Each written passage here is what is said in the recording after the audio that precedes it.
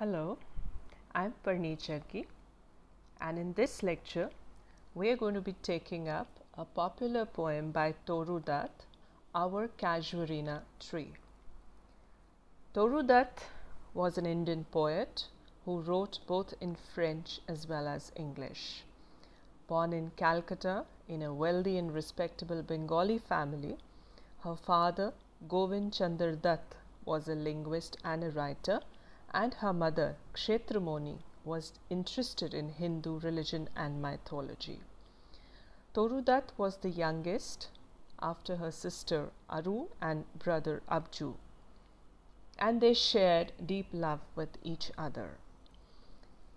The family soon converted to Christianity, and Toru as a result received her education in France and England and was greatly inspired by the English Romantic poets. She returned to India in early 1870s and learned Sanskrit. She is known for her writings, but she died prematurely, and her poetry comprises a sheaf gleaned in French fields that was published in 1876, which consisted of her translations of French poetry into English. She also left her two unfinished novels, Bianca or the Young Spanish Maiden in English and another in French. This poem, Our Casuarina Tree, is a remarkable nostalgic poem about her memory of childhood. In this poem, memory and nostalgia are entwined in the whole writing, which reflect a lore of loss and longing.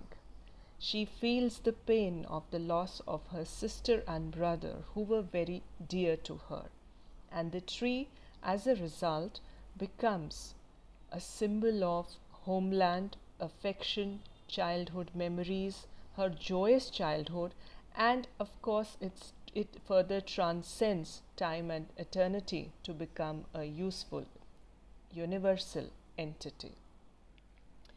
So as we look into the poem, we see that it is rich with symbols, imagery, metaphors, and it brings along a queer pain of her heart in a very lively and a pictorial manner. Now, this poem was published in her anthology Ancient Ballads and Legends of Hindustan in 1882. So, let's look at the poem.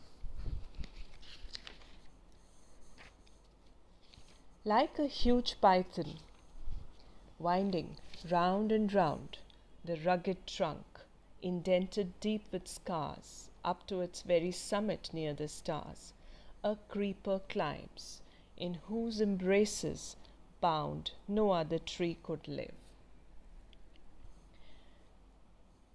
Now here she is imagining the rugged trunk of the tree and comparing it to a huge python, a snake which is winding round and round.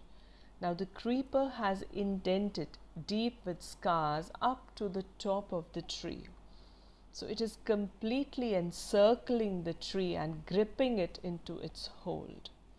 Now here you may also sense a similarity between the tree in the clutches of this creeper attempting to sap its strength and the three young Dutt children in the grip of a killer disease, tuberculosis, because of which these three children died, including Toru Dutt herself.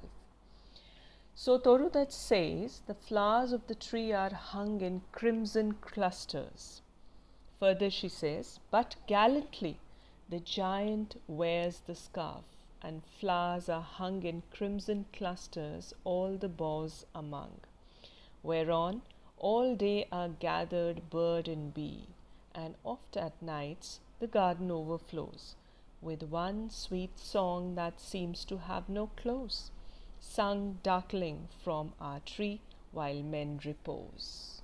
So while men rest and relax, There is a song being sung from the tree that soothes the listeners sitting under the tree and has a tranquilizing effect on the men.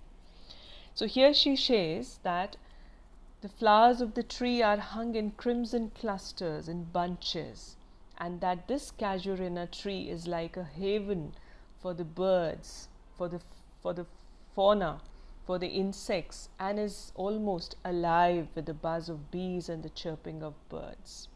So it gives a heavenly sight and sound to the visitors and travelers nearby. Next she says, when first my casement is wide open thrown, at dawn my eyes delighted on it rest. Casement is the window through which she can look out to the casuarina tree. So she says, whenever my window is wide open and my eyes delighted, I feel the happiness to look at this casuarina tree, which gives me so much solace. Sometimes, and most in winter, on its crest, a grey baboon sits statue-like alone. Now, a grey baboon is a monkey whom she watches from inside her house through the window.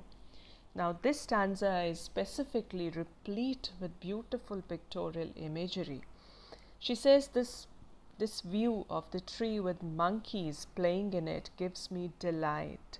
Sits statue-like alone. This baboon, grey baboon, the old monkey, is sitting statue-like all alone on the tree, watching the sunrise, while on lower boughs his puny offspring leap about and play. So now his little children are also playing all around, and he is watching and monitoring his family sitting on the branch of the tree. And far and near, kokilas hail the day, and to their pastures wend our sleepy cows. And in the shadow, on the broad tank cast by that haw tree, so beautiful and vast, the water lilies spring like snow enmassed. So now we have a number of images, we have similes, we have pictorial effects that adorn this stanza, and she says that there is a play going on in the children, in the infants of the monkey baboon, and on the lower branches the offspring of the baboon are leaping around. Gradually, as the sun is rising, she can also see the kokilas greeting the day with their song, and the poetess is mesmerized by these animals and their sights and sounds. We'll continue with the discussion of this poem in the next lecture. Thank you for now.